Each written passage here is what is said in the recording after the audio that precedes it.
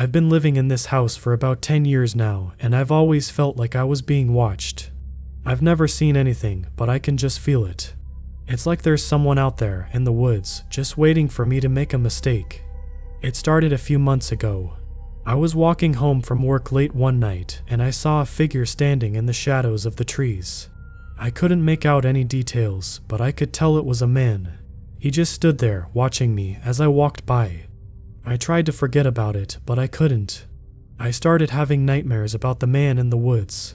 In my dreams, he would chase me through the trees, his face hidden in the shadows. I would always wake up before he caught me, but I could still feel his breath on my neck. I started to avoid going outside at night. I would stay inside and watch TV or read a book, anything to keep my mind off of the man in the woods. But I knew he was still out there, waiting for me. One night, I couldn't sleep. I was tossing and turning in bed, trying to get settled. I finally gave up and got out of bed. I went to the kitchen to get a glass of water. As I was standing in the kitchen, I heard a noise outside. I went to the window and looked out. I couldn't see anything, but I could hear the sound of someone moving through the trees. I froze. I didn't know what to do. I wanted to call the police, but I was afraid that if I made a sound, the man would hear me. I stood there for a few minutes, just listening. The sound of movement in the trees stopped. I waited a few more minutes, and then I went back to bed. I didn't sleep well that night. I kept thinking about the man in the woods. I was afraid that he was after me. The next day, I went to the police. I told them about the man in the woods, but they didn't believe me. They said that there was no one in the woods and that I was just imagining things. I know what I saw and I know what I heard. I'm not crazy. The man in the woods is real, and he's out there waiting for me. I don't know what to do. I'm afraid to go outside, and I'm afraid to stay inside. I'm afraid for my life. I decided to set a trap for the man in the woods. I went to the hardware store and bought a motion sensor light and a camera. I set up the light and camera in the woods behind my house. That night, I waited. I sat in my living room, watching TV and waiting for the motion sensor light to go off. About an hour after I went to bed, the motion sensor light went off. I jumped up and ran to the window. I looked out and I saw the man in the woods. He was standing in the light, looking at my house. I took a picture of the man with my phone. I then called the police and told them what I had seen. The police came and took the picture. They said that they would investigate, but I haven't heard anything from them since. I'm still afraid. I don't know if the man in the woods is still out there, but I'm not taking any chances. I've bought a weapon and I'm not afraid to use it. I'm just trying to live my life, but I know that the man in the woods is out there, somewhere. And I know that he's watching me.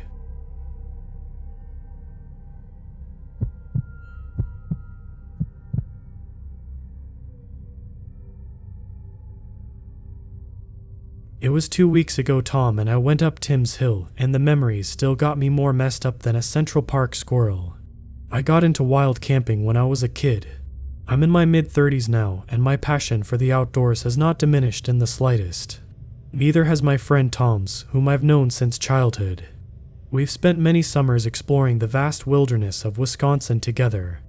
Tom had taken a break for a few years, but since he was back in town after trying and failing to set up roots in New York, was itching to get out to the mountains. It's not the most dangerous hobby for sure, but it comes with risks. Enough to make it always feel like an adventure, you know. We'd encountered our fair share of bears, bobcats, and even a cougar. Both me and Tom had broke bones falling. We'd even done a couple of minimal provision roughing it trips. Point being, when I say there was nothing we could have done differently, that would mean Tom is still alive. You can also sure as hell believe me when I tell you camping, it turns out, is one of the most terrifying ways to spend a weekend, and it can mess you up like nothing else. Honestly, if you've ever been considering taking it up, don't. After what happened 2 weeks ago, I can say with certainty that you're safer dabbling in recreational addiction. On this particular occasion, we had set our sights on conquering Tim's Hill, a mountain that towered over the surrounding landscape, its peak shrouded in an ethereal mist.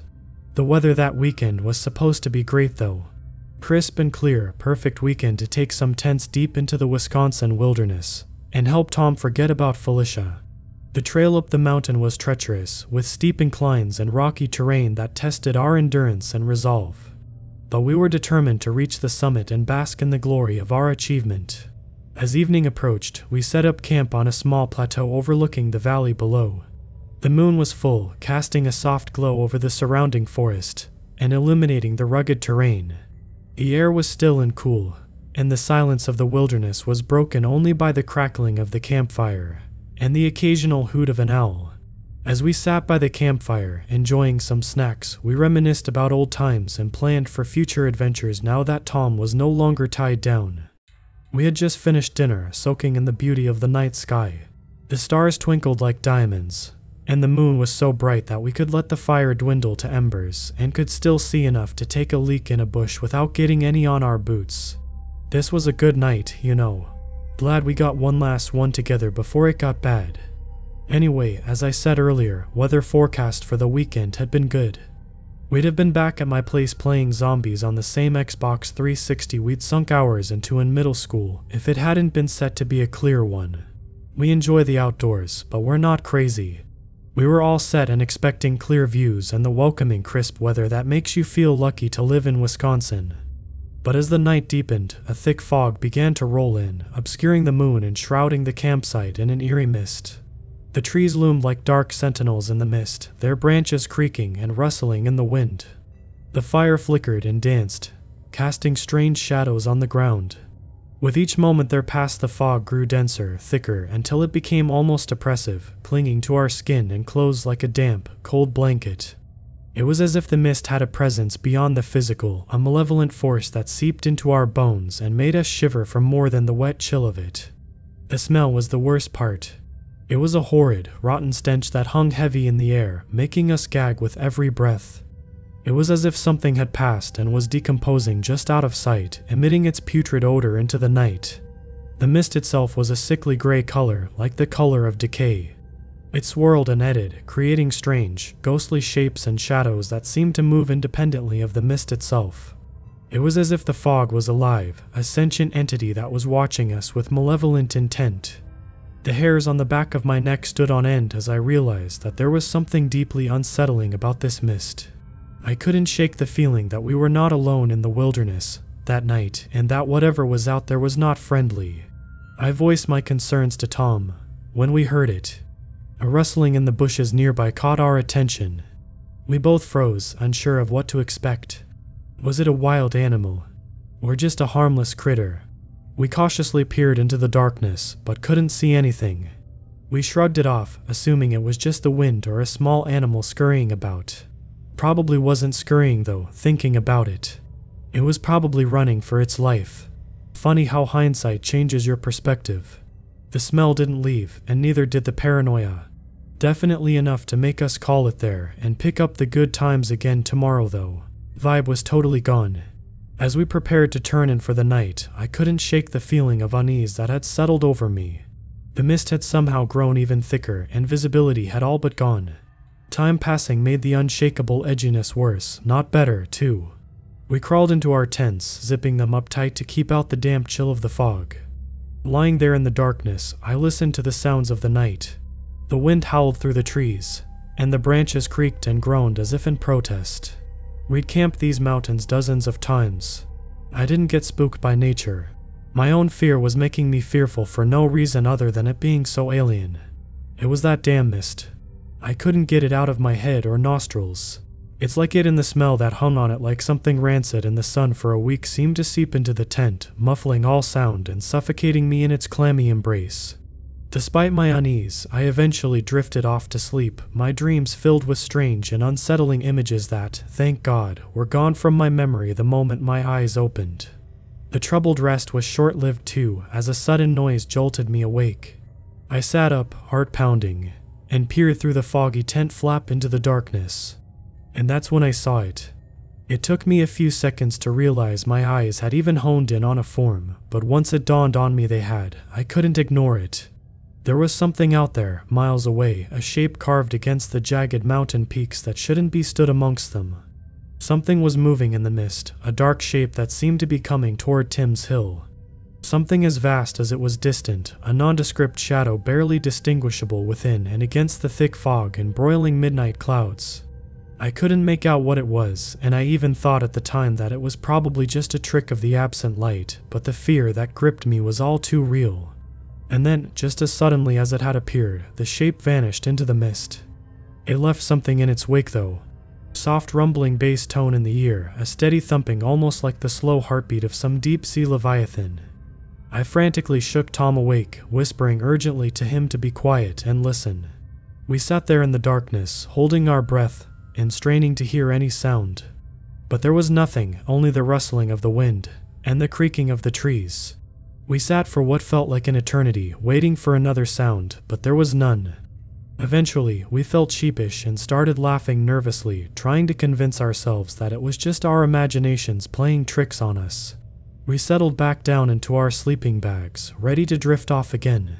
But just as we were about to succumb to sleep, there was a loud boom that shook the earth beneath us. And then another, as if some prehistoric monstrosity had clawed its way out of the annals of ultra-antiquity to stalk the landscape once more. We leapt out of our tents, the fear that had gripped us earlier returning with a vengeance. The mist had grown so thick it felt like it was basically a liquid while we slept, and we emerged from the tent to find we could barely see a few inches in front of us.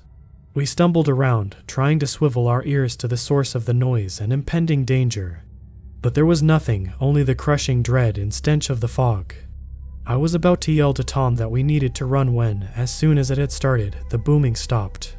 For a few eye-of-the-storm moments there was silence and stillness, but then Tom let out a half-panicked, half-excited yell. He said he saw something in the far distance, a light that flickered and danced in the darkness. I asked him what the heck he was talking about, and he started babbling about, and I kid you not, a UFO. Sky lanterns, he said, a pair of them, bobbing around nothing like a plane or a chopper would, but it was too far away to be sure. Without warning, he ran off into the fog, leaving me alone in the darkness. I stood there, paralyzed by the unhealthy injection of unfamiliarity into our trip, unsure of what to do.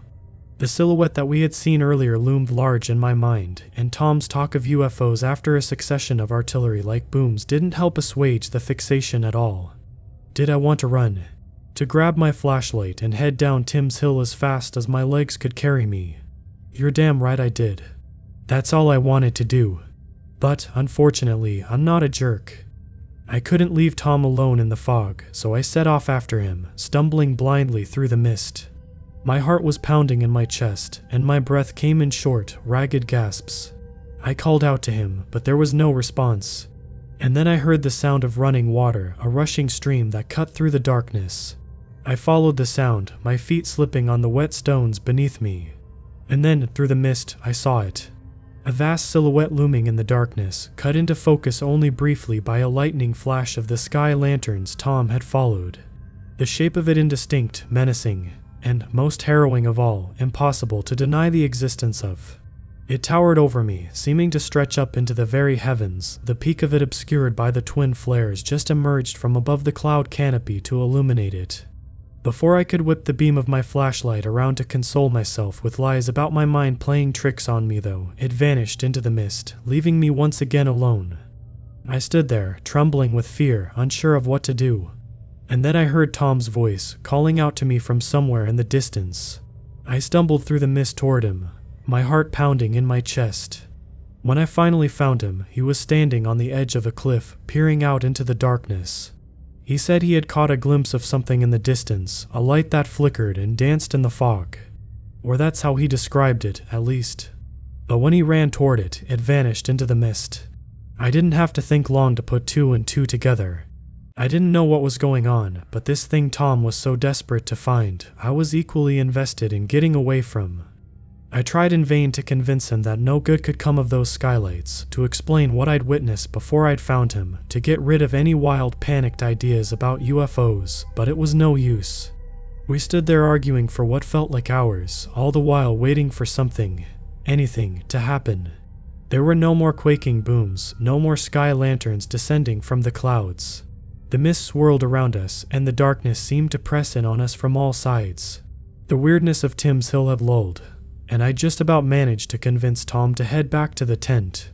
I'd even managed to half convince myself I'd imagined the skyscraper-sized figure in the fog, that it had indeed been the product of some kind of hallucination. Then it stood up. It towered over us, the cliff edge barely at waist height, the treetops of the evergreens below just about scraping its knees. Before it had been far enough away that I only caught a fleeting glimpse of its outline.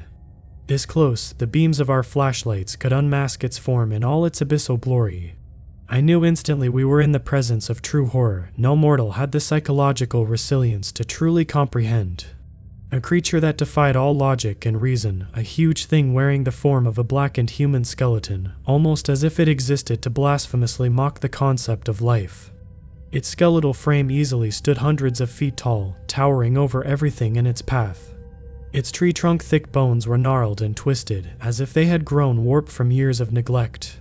Each was covered in a thick layer of dark, oily grime, as if it had been coated in the filth of the most degradation-ridden metropolis in human history. But it was the monster's eyes that robbed me of all hope in an instant, despite its eyes and the nightmarish nature of its impossible frame. Its eyes, the sky lantern UFOs Tom had been chasing, glowed with an otherworldly light, casting an eerie, sickly haze on everything around us as it bent its skull down toward the cliff edge. The brightness that emanated from them was not the warm, comforting light of the sun, but a cold, sterile shimmer that seemed to drain some of the vibrancy, and for lack of a better term, the reality from all it touched. The creature was draped in what appeared to be a cloak at first, but as it lowered itself to us and got closer I realized that it wasn't clothing. This abomination wore a perpetually cascading waterfall of murky pungent water. A perpetual torrent of what I can only describe as sewer drainage filled with debris, garbage, and human waste of all kinds. The river of filth evaporated to steam at the skeletal giant's black-boned feet, billowing out into the world as a cloud of gaseous haze of rot and misery. The putrid stench that emanated from it was overwhelming, filling our nostrils and making us gag. It was as if the fog had been amplified 1,000-fold, and I'm genuinely amazed neither Tom or I choked. It was as if this being was a walking, breathing landfill, a monument to the waste and excess of humanity. As the monster crouched, the movement of its mammoth bony thighs alone was enough to leave destruction in its wake. The ground beneath its feet turned black and withered, as if all the life had been taken out of it. Trees and plants wilted and died, their leaves turning brown and crumbling to dust. It was as if the monster's very presence was toxic to the environment, a harbinger of decay. The necrotic rotting giant let out a deafening roar that shook the very ground beneath us, and we could smell its putrid breath from where we stood. And then the monster did something that still makes me shudder to this day. It began to vomit.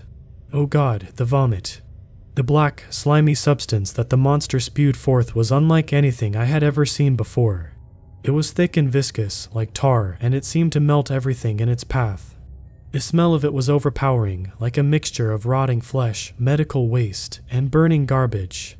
The ground beneath it sizzled and steamed, and the trees and plants where it landed withered and died. To my horror and disgust, any organic matter of the forest caught in the Titan's unholy bile devolved into a puddle of stagnant, steaming waste. And so did Tom. Had I been standing about 5 foot to the right, none of you would be reading like this. I wasn't standing 5 foot to the right though, so when the colossal paragon of filth lowered its titanic skull and opened its coalish jaw, I walked away unscathed save for a minor yet still painful bit of acidic backsplash. Tom didn't. He was directly underneath the upended geyser of noxious phlegm that exploded from between the being's charred cracked teeth. I'm glad it all happened too fast for me to process it all. If I'd have been aware I might have tried to do something stupid like tackle Tom to get him out of the way. The fact all I could do was watch with my lip trembling is one of the few reasons I'm still alive. As I watched my friend being consumed by the monster's vomit, I felt a mixture of horror and revulsion that I could never have fathomed was possible. My cowardice and lack of action in the face of the sheer evil we'd encountered gave it a cruel introspective aspect too.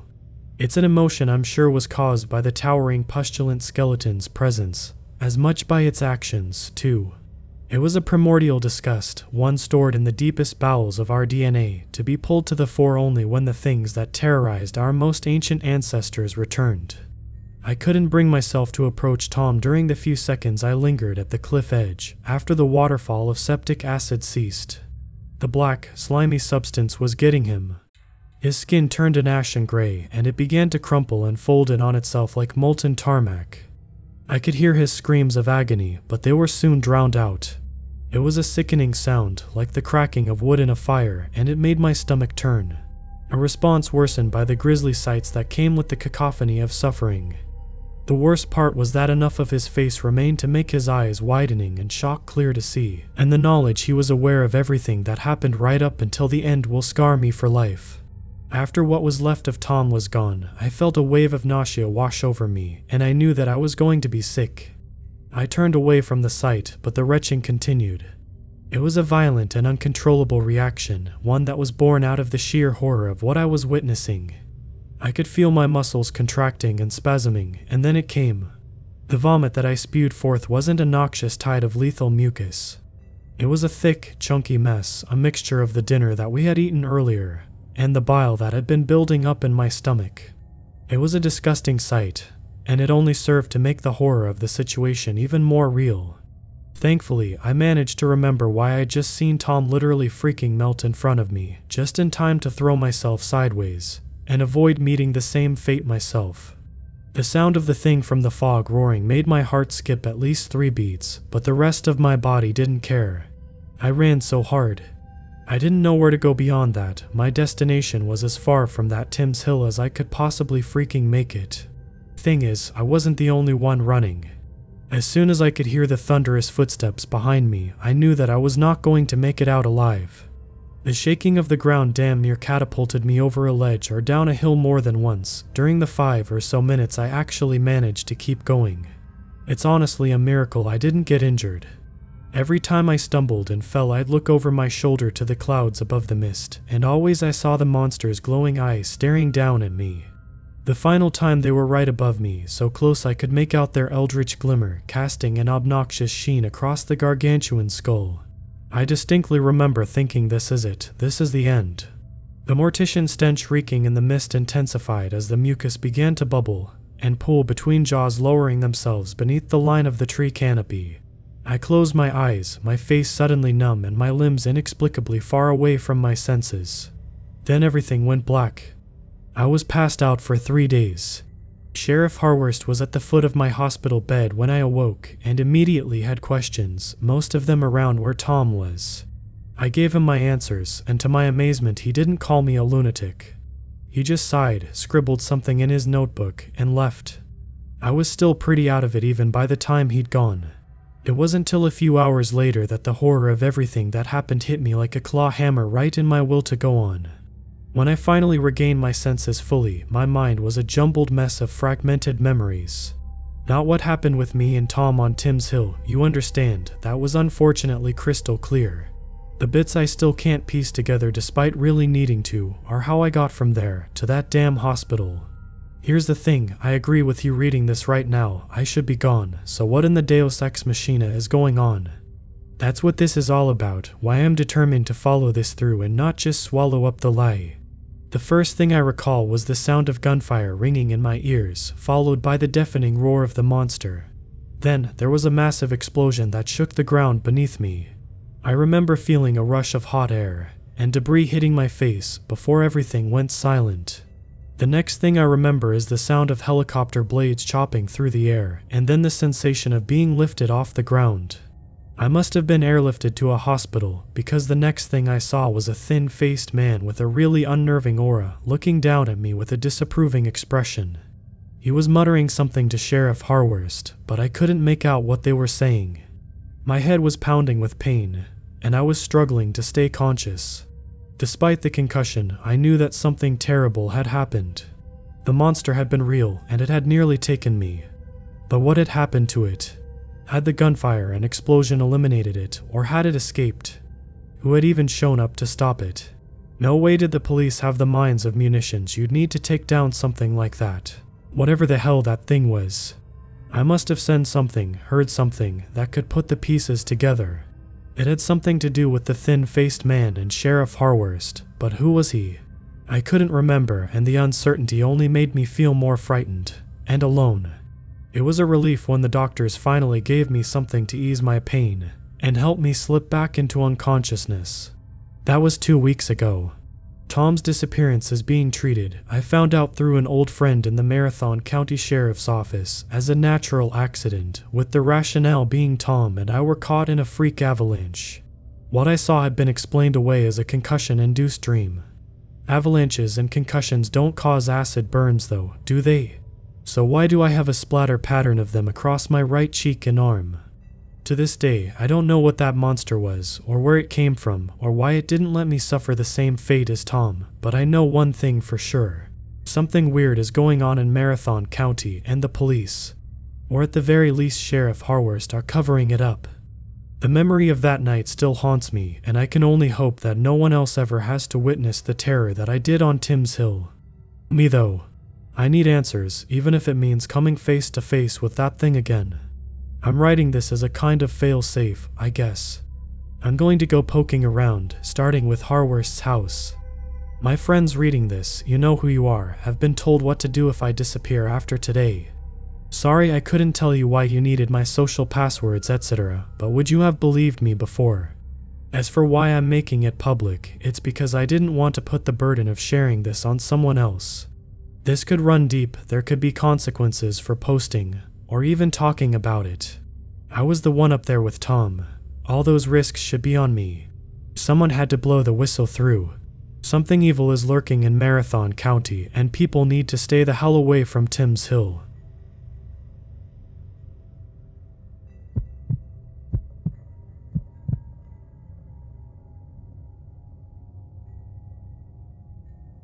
It was a typical weekend night, and I had just settled into my cozy apartment, ready to binge watch my favorite show on Netflix.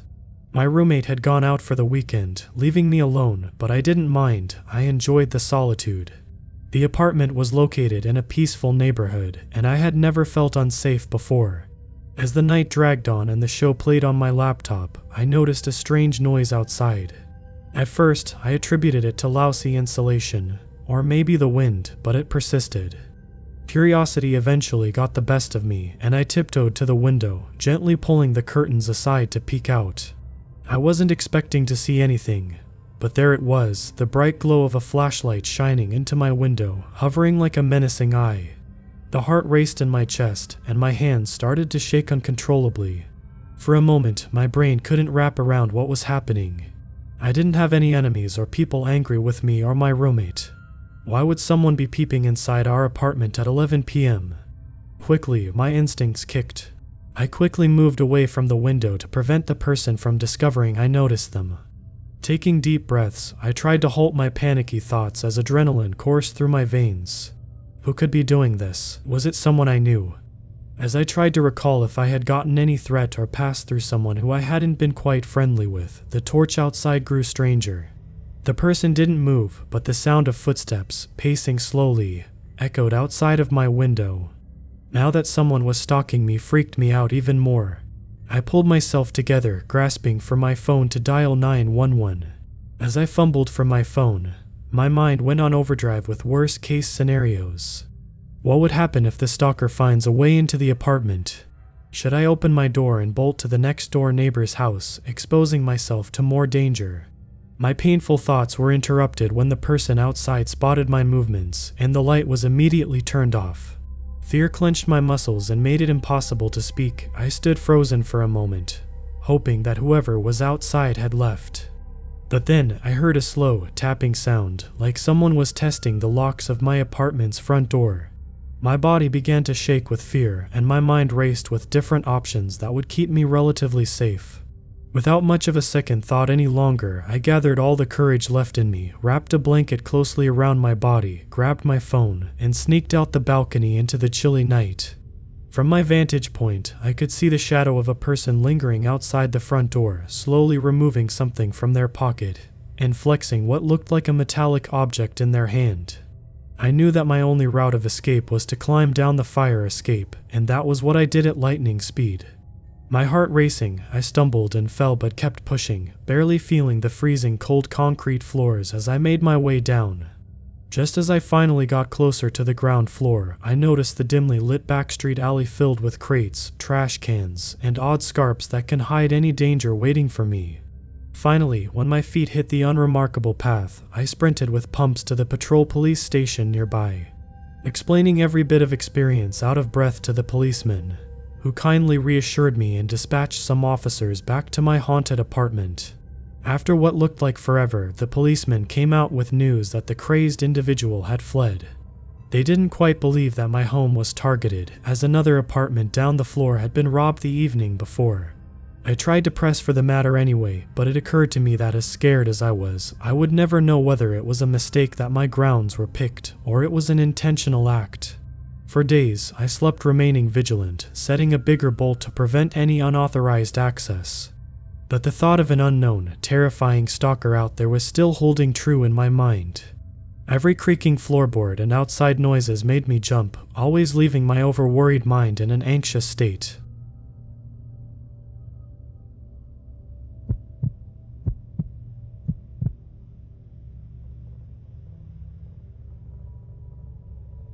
A few weeks ago, the most terrifying experience of my life occurred. It honestly feels like a blur, and I'll try and recall as much detail as possible, but I may have to update as other parts come back to me. My girlfriend and I live in a mid-sized city in Pennsylvania.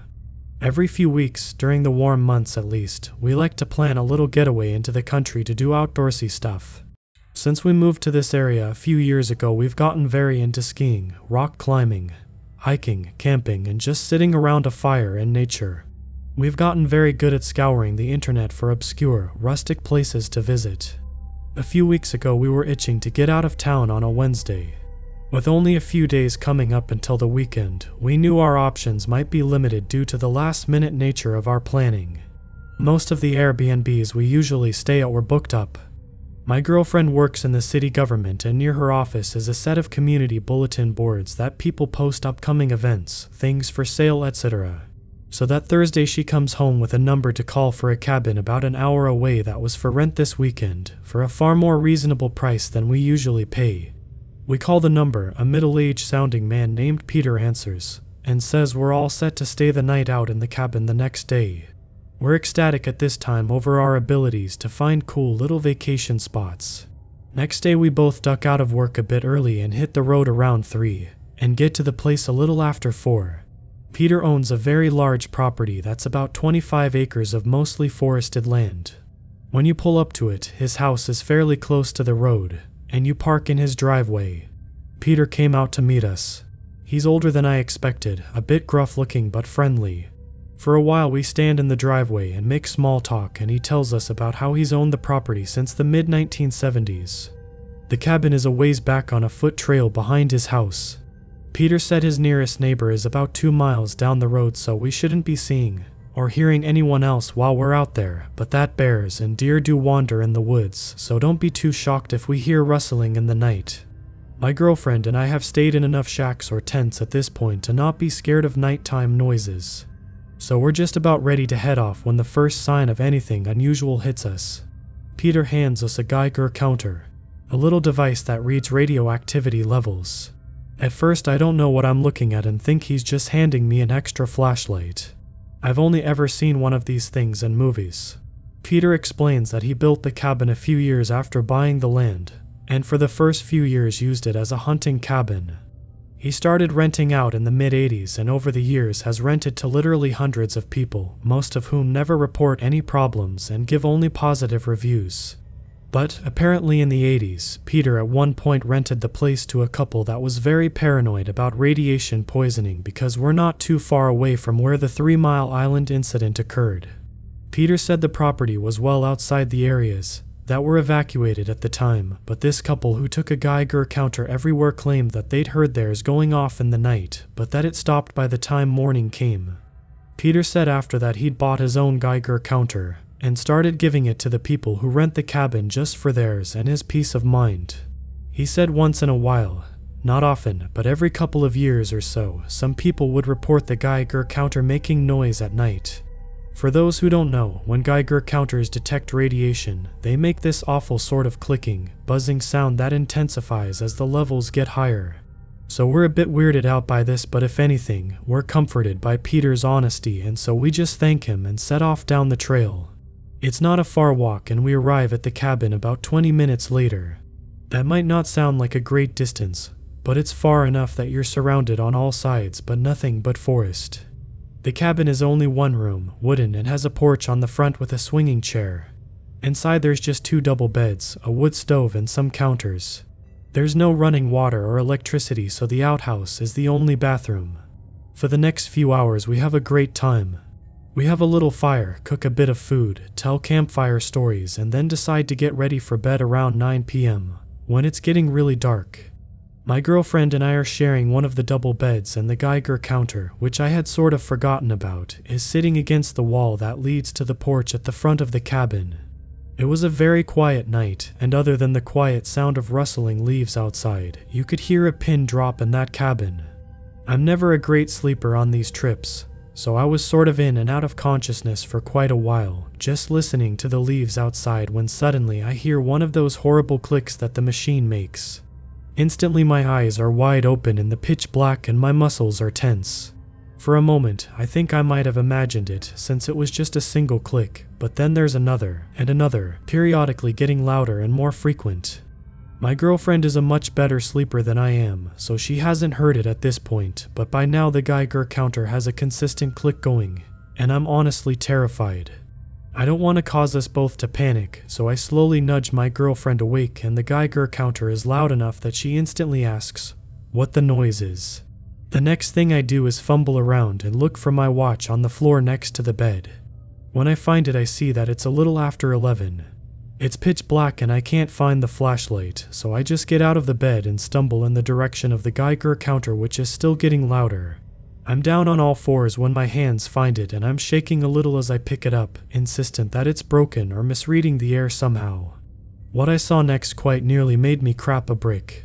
It was easier to see outside than in the cabin because of the moonlight shining through the leaves, and I could get a glimpse of the area around the fire pit. As I stand up with the Geiger counter, I look outside and see a woman standing there, facing the dying embers of our fire. Now I'm paralyzed with fear and confusion. I'm standing there holding this Geiger counter that is now screaming constant noise, and getting as good a look as I can at this woman standing out there. It's a chilly night in the 40s, and she looks to be wearing a dress that comes down to about her knees. Her hair is messy, curly but unkempt, but I can't make out much more. I can't get a look at her face, but it's clear that she's facing the fire pit, possibly looking down into it or just over it, and off into the distance. My girlfriend is still in bed sitting and hasn't seen the woman yet. All of a sudden, my girlfriend asks, "What's going on?" at full volume. I panic and wave my hands at her to keep the noise down, not wanting this stranger to hear that we're in the cabin, but it's too dark for my girlfriend to see. Then I see the woman turn her head toward us. I start breathing heavily. I drop the Geiger counter and run back toward the bed, where I whisper loud enough for my girlfriend to hear, "There's someone outside." She now understands the reason for my panic and tenses up in the bed. The next thing I do is go to the door, walking low to try and hide, and turn the lock on the doorknob, very quietly testing the knob to make sure it's locked. I'm almost too afraid to check, but I peer just over the edge of the window and the door to see where the woman is, and let out a little yelp when I see she's still coming, but moving slowly. The fire pit is about 30 feet from the door, and she's about 15 feet away now. I go back to the bed and find my girlfriend through touch, as it's too dark for us to see each other, but I want us to be out of bed and ready to make a run for it if we have to. The Geiger counter, obviously, is still near the door and is on what must have been its max volume. We duck down in the corner between the bed and the wall and wait silently. I hear the woman's footsteps as she comes up the steps to the cabin. I'm waiting for her to try the door and just praying that she goes away after. My eyes are locked on the window and the door, but after I hear her walking on the steps, I don't see her emerge. A few minutes pass, we're still both on as high alert as we can be. For a minute I'm expecting to see her peering in one of the other windows, and my eyes dart around. My ears are locked in trying to listen for footsteps, but I can't distinguish between potential steps and leaves in the wind. Time stands still for a while. We're still sitting in the corner in a state of near panic, the Geiger counter still screaming. But then the Geiger counter starts to break a bit, the clicking slows down. Slowly but surely, over the next couple minutes, or maybe hours, it's hard to tell, the Geiger counter stops and silence falls over the cabin again. Needless to say, we did not sleep the rest of the night. We huddled in the corner and waited for dawn to break. When it did, we packed as quickly as possible, and literally ran the trail back to Peter's house. The whole time both of us were looking around constantly to see if any strange woman was coming at us. When we got to Peter's house, I set the Geiger counter on the porch and did not wait to tell him about our night. We got in the car and drove off as fast as possible. We've both been seen by doctors since and had tests run, and as far as we can tell, we're not suffering from radiation symptoms. But we're both very shaken up, and every night, when it's dark, I can't help but think I can see the radioactive woman standing outside.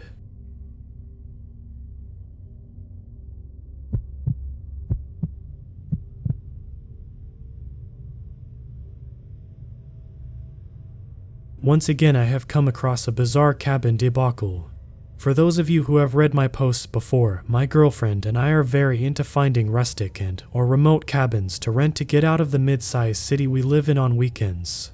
This past weekend we made quite a venture, all the way out to a small town in the White Mountains of New Hampshire, where a relative of mine has a very large home. She was out of town for a weekend, with our cabin obsession in mind, asked us if we'd like to make the trek to the mountains and watch the house while she's gone. We readily accepted and started packing almost immediately. After a long drive through snow-capped mountains, we arrived. When I say this is a small town, I mean there's literally only about 200 people in the town. There's one general store, one gas station, and no police force in the town.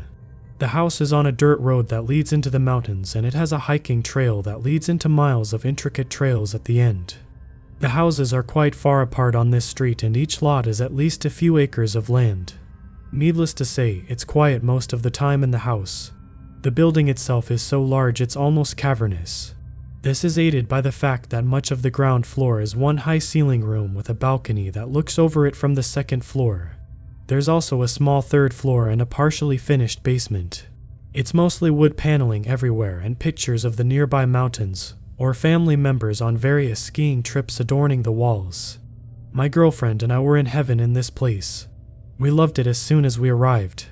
It was an excellent place to stay. The owner let us know that in this town, everyone leaves their doors unlocked as there's hardly been any break-ins in memory. Most people in the town know each other, and most of the time when she goes out of town, a neighbor or friend will just let themselves in to do the housekeeping. My aunt took off and left us alone there with her dog, a skinny, older poodle water dog mix who was very sweet, named Jenry. By then it was around 6 or so. We went to the one bar in town and had a small town meal that couldn't be beat, went to bed and didn't get up until the next morning. Bright and early with the sun, so we could watch the sun come up over the still snow-capped mountains. We slept through the night without incident on the first night. But when we got up, I noticed some little oddities. Keep in mind this is our first night ever in this house, so we don't know the ins and outs of this proverbial palace, but I couldn't help but notice a couple things that were seemingly strange. For one, the refrigerator had a large supply of local goat cheese in it when we'd arrived. That morning, about half of it was gone. Taken straight out of the foil it was wrapped in.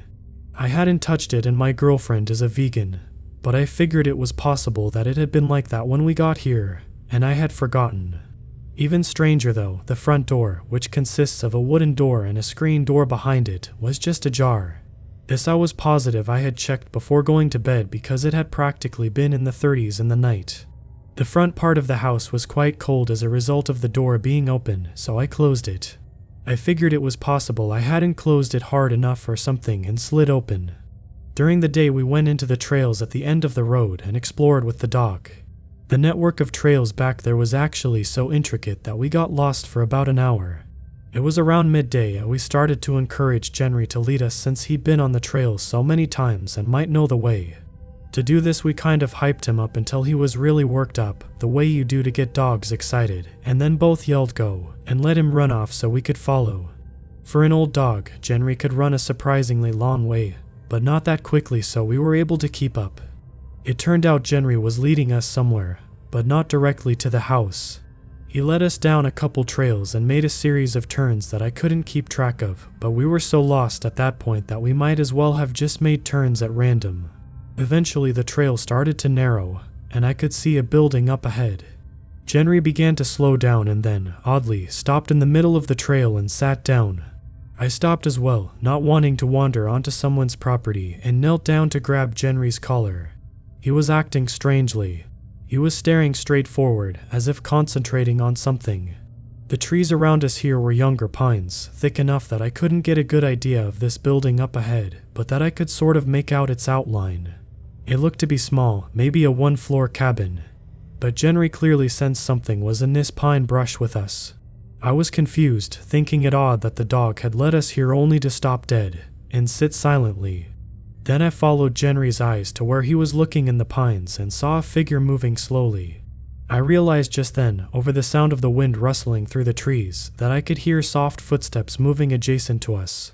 Now my eyes followed this figure as well as it treaded lightly over the soft ground. It appeared to cross the trail that was around a bend in front of us, and kept moving through the trees until it stopped, just a silhouette between us and this cabin. It looked like it could be roughly the size of a person, but it was hard to tell. At that moment, I figured it was a bad look if we had come face to face with the owner of the parcel, and just sat there staring, so I let out a friendly hello. But I got no response. The figure just stood in silence. "Sorry for wandering onto your land," I continued. "We're a bit lost and our dog ran down here." Still no answer. The figure was so still I thought it might have left. Or I imagined it, just an apparition. Either way, I had a bad feeling. I stood up, hunched over to keep a hand on Jenry's collar, and led him back the other way. It turns out Jenry had gotten us quite close and we only had to make one more turn to find our way back to our house. The rest of that day went without incident. We made food, had a fire, and sang our campfire songs, had another mountain dinner that couldn't be beat, and went to bed. This time I made very sure that the door was closed and actually did lock it to make sure it stayed shut. This was more out of concern that the house would be cold in the morning than anything else. At this point I wasn't worried about anything, but I was still a little unnerved from the encounter on the trails earlier today.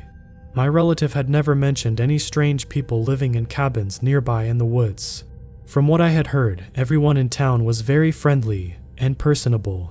It wasn't like these small town folk to not answer when someone wanders onto their land.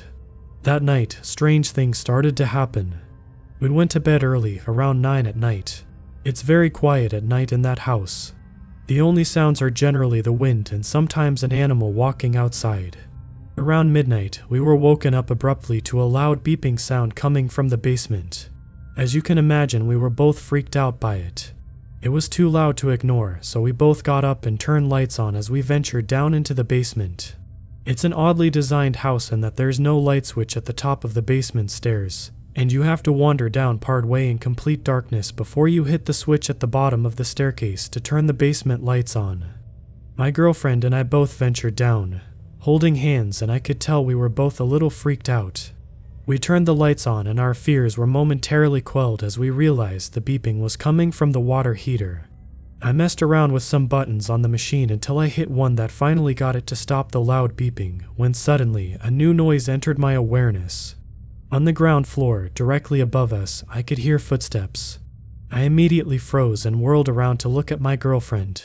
She did the same and we both instinctively held a finger up to our lips signaling to stay quiet. I didn't move or even take a breath. The steps were at a pace that seemed calm, not rushed or nervous, but were distinctly two-legged. What I couldn't figure out was why Jenry was so quiet. He was the type of dog that freaked out barking whenever someone came in the door or even just if there was a groundhog in the yard. If anyone had maliciously entered the house, Jenry would probably be losing his mind. Yet it was totally quiet. The steps began in the living room and were moving in the direction of being over us. Every so often I could hear them stop for a moment, then start, stop, and start. I could see up the steps to the living room and at one point, as the steps paused, saw the lights turn off in the living room. My heart almost stopped as I realized whoever this was, they were stopping to turn off all the lights we had turned on our way down here. My next thought was they would surely come downstairs to turn the light off down here before getting to whatever they were going to do. My head snapped toward my girlfriend. She appeared to have the same idea. As quietly as we could, we moved toward the back of the basement, out of view of the stairs, and waited. The steps continued to move toward the bedroom that we were staying in on the ground floor, pausing here and there ostensibly to turn off the lights. I worried for Jenry and for us. As the steps reached where our bedroom would be, they stopped again. I listened intently, waiting for them to start again, but was shocked to hear they never did. It was like whoever was up there had just slipped out a window, or teleported. After waiting a while, we emerged and very quietly moved back upstairs, terrified to look around every corner. Inexplicably, we couldn't find anything strange. We turned the lights on again and checked every entrance. There wasn't a window open, a door cracked. The front door was still locked, even. Jenry was sound asleep and gave me a look as if to ask what all the fuss was about. I looked all over the bedroom we were in to see if there was a way out of the house from there, but couldn't find one. I felt like a crazy person as I even looked for a trap door in the closet. The window was closed and locked. We barely slept that night but felt much better in the morning. We decided not to call the police, figuring if someone had gotten in the house Jenry would have barked and there would have been evidence of it. We couldn't explain what happened, but we had both been shaken up by the incident in the woods and decided to just try and move on. The day went on and we did our typical mountain life things. We chopped wood, cooked and made a fire, checked out the local bar again and then came home as night fell. I think we both felt a little on edge as we settled down to go to bed, and understandably so. I decided to move Jenry's dog bed into our room for the night. For some reason it was comforting. Night fell and all was silent again.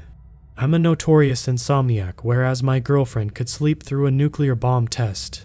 I lied awake, waiting for something to happen, sure that it would. The hours passed. Midnight passed. 1, 2, still nothing. I slept intermittently and lightly. Then around 3, up starts the water heater again. My girlfriend wakes up as well and puts a pillow over her head. I also want to ignore it, hoping it will just shut off itself. It goes on for a few minutes, not showing any signs of stopping. I give in and get up, going to find the button that turned it off last time. I emerge from our room into a hallway that leads to a den, and then to the living room. Then as I get to the top of the stairs, the beeping stops. I pause, partly glad that I don't have to go down in the basement and partly trying to hear anything strange. It's silent. I hear nothing. The machine fixed itself. I shrug and turn the lights off as I head back to the room and slept great for the rest of the night.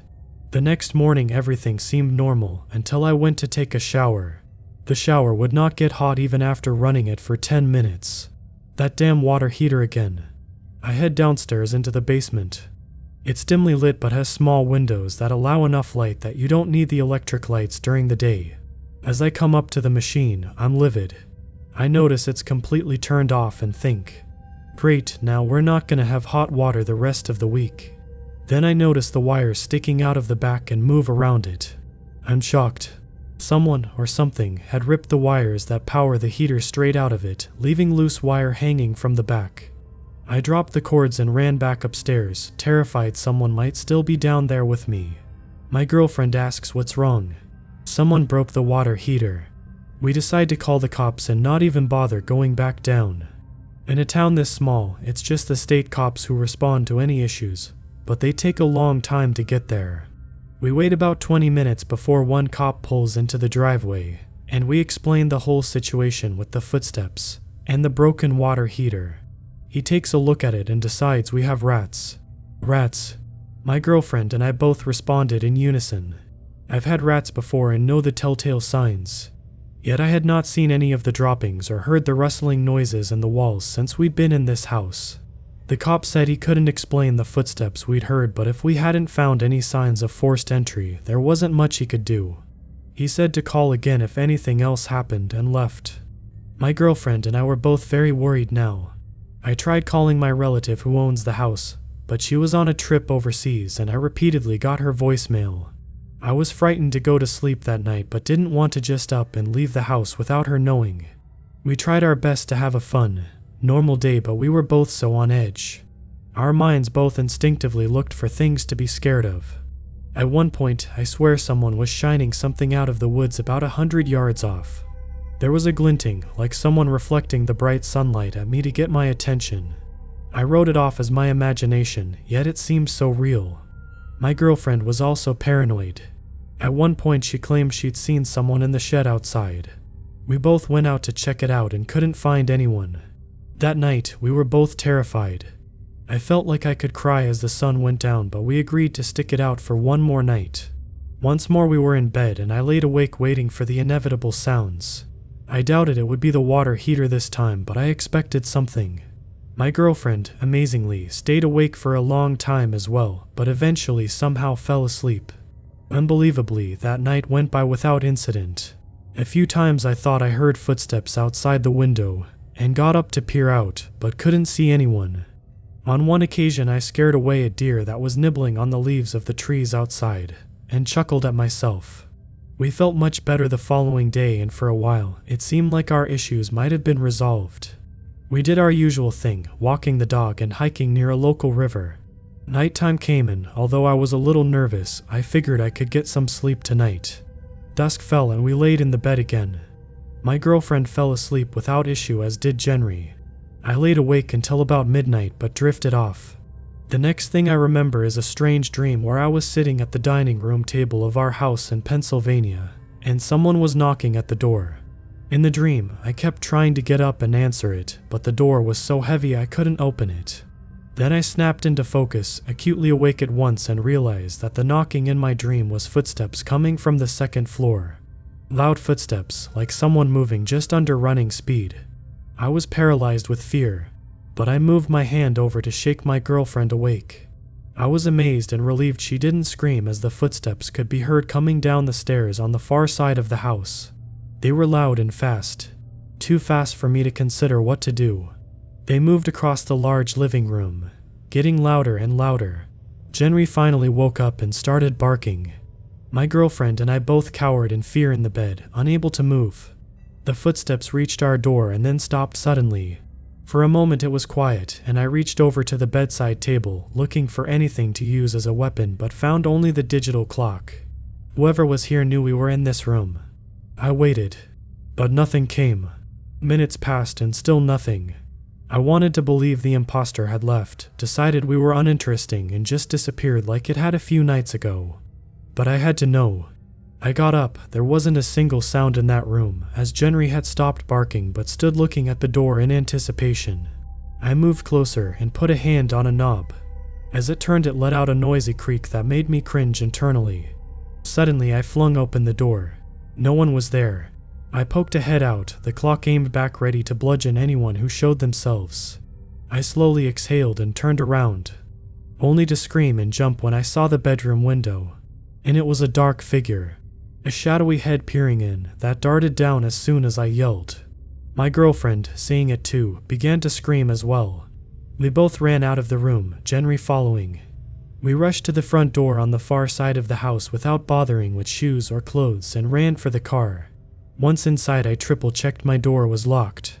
I frantically started the car and backed out of the driveway. My head turned looking out the back. I heard my girlfriend, riding shotgun, let out a shaky, "Look." I stopped the car and turned my head forward. There, on the wraparound porch, someone was standing. We couldn't tell who in the darkness, but it was what appeared to be a person. We stared for a moment, horrified, before it started to walk down the steps. I gasped as I watched the figure now break into an all-out sprint toward the car. My girlfriend screamed, snapping me out of the trance I was in, and I floored the car in reverse. Once on the road, I threw the car in gear and drove away as quickly as possible, checking in my rear view mirror, but seeing nothing. We drove for a long time to the next sizable town and checked into the first hotel that allowed dogs. The next day we went back and just did a drive-by of the house. It looked to be in order, but I wouldn't dare go inside or even get out of the car. We've been staying at the hotel for a few days now and haven't had any problems, but we've been too scared to go hiking or do anything in town. I've been trying to get in touch with the owner to let her know. I desperately want to leave this town now, but I don't want to take Jenry without my relatives' knowledge. That is where we are for now. I have no idea what to do next.